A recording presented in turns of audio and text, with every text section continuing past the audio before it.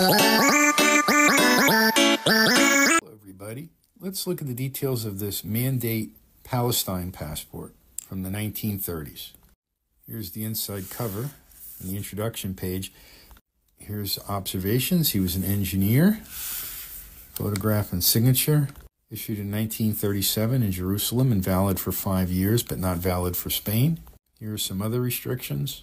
He must have had some family in either Romania or Poland because he transited there in 1938. There are 2 Polish and Romanian visas. And you can see your entry and exit stamps from Haifa and Romania and Poland.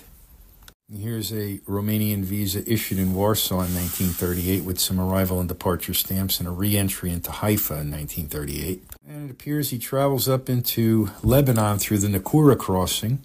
And of course, you're going to need a transit visa to go up into Lebanon. He achieves one in Haifa. And by 1942, the Vichy France were chased out of Lebanon and Syria, and you have France Libre stamped there. Here's another France Libre delegation visa issued in Jerusalem, Palestine, Transjordan.